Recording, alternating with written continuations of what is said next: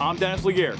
And I'm Daryl Liggins. And we're here getting down to the brass tacks and hard facts of gated Y operations with modern flows.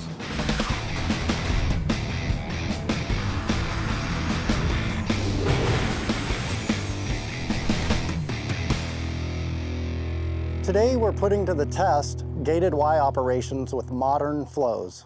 Modern flows typically are 150 GPM or more, which is typically adopted by the American Fire Service. Unfortunately, a lot of fire departments have kept their legacy hose layouts with gated Y operations. In the past, we saw that that wasn't usually an issue, but today it can cause some real hydraulic complications.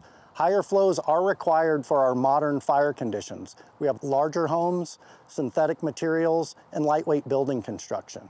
There's many different nozzle selections in the American Fire Service, so we wanted to make this as realistic as possible. So we essentially chose right around the 150 GPM flow, the minimum standard, and we did it with a couple different nozzles. We did a 7/8 inch tip at 50 PSI, which is 160 gallons a minute.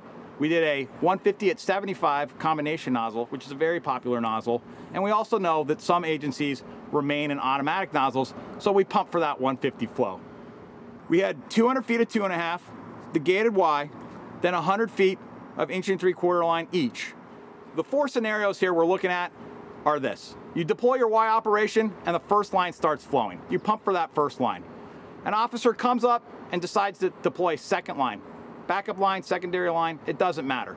When he opens the nozzle, it's gonna drop pump pressure. The third scenario is you're gonna have to increase pump discharge pressure to get both lines to operate correctly. Once that has occurred, both lines are obviously not gonna operate simultaneously on the fire ground at all times. Sometimes one nozzle will be shut while the other nozzle is open, but you still have the two-line pump discharge pressure. What happens to the other line? Those are the four conditions that occur with all Y operations when two outlets are used. So let's take a look at those three nozzles, and we're going to start with the 7/8. With one line flowing and the proper pump discharge pressure, we achieved 160 GPM at 50 PSI. Then we had the other outlet taken.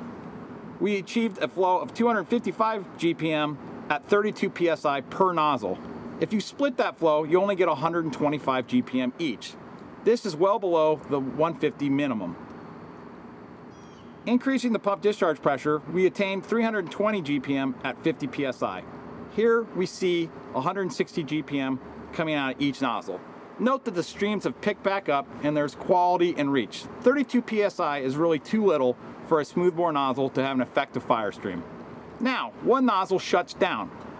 With one nozzle shut down and the governor appropriately set, we ended up with 199 GPM at approximately 78 PSI with 1 7/8 inch smoothbore.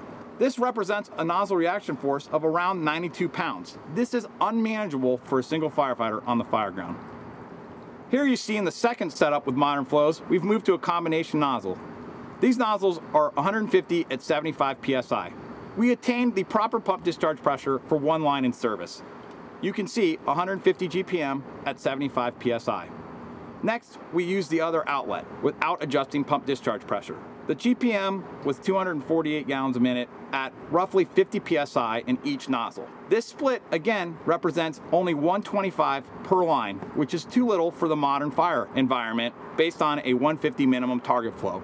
We then increased pump discharge pressure to 300 GPM at 75 in each nozzle. You'll see that the stream picked up here a bit and looks better. You probably would not notice this on the fire ground in smoky conditions. Now we've shut down one nozzle. GPM picked up in one line to 179 at around 110 PSI. That resulted in 94 pounds nozzle reaction in the single line with the two-line pump discharge pressure. This again is unmanageable for a single firefighter on the fire ground. Here in the final example, we're using automatic nozzles. We're going to pump for a flow of 150 GPM as a target flow. An automatic nozzle is going to be unique in that in the video, you'll see that the reach is maintained. What we really should be paying attention to here is volume. In scenario one, we have one line deployed and we pumped till we got 150 GPM. Second, the other outlet is opened and the second nozzle is flowed. We get 210 GPM at 80 PSI and the split is 105 each at the single line pump discharge pressure. Note that the automatic nozzle maintained the reach, but the gallonage loss was much more severe. The firefighter on the fire ground not only would have no visual cue this occurred, probably would not notice inside the buildings. Finally, if the engineer was informed the second outlet was used, he would increase pump discharge pressure to again have a combined flow of 300 GPM. The split would be 150. You see that here on the flow meter. Now, when one nozzle is shut down, this created a condition where the other nozzle was flowing 216 GPM, again at that base pressure of around 90 because it's an automatic nozzle, but it resulted in the highest nozzle reaction of the day, which is around 103 pounds. One advantage of an automatic nozzle here is you could gate this down to help reduce nozzle reaction. But would you know that it was coming, and would you maintain control of the nozzle, or would you lose the nozzle on the fire ground? In all three scenarios, if you didn't adjust the pump pressure up, the second line robbed significant amounts of water from the first line. Once you adjusted the pump pressure up, when you shut down one line, it significantly overpressured the other line. These are significant issues on the fire ground using this Y setup with these modern flows. So as you can see, with modern flows, gated Y operations could have some serious implications. I can't tell you what the implications of your specific department is. To find out, you need to test your equipment with your nozzles and find out if it's a problem for you.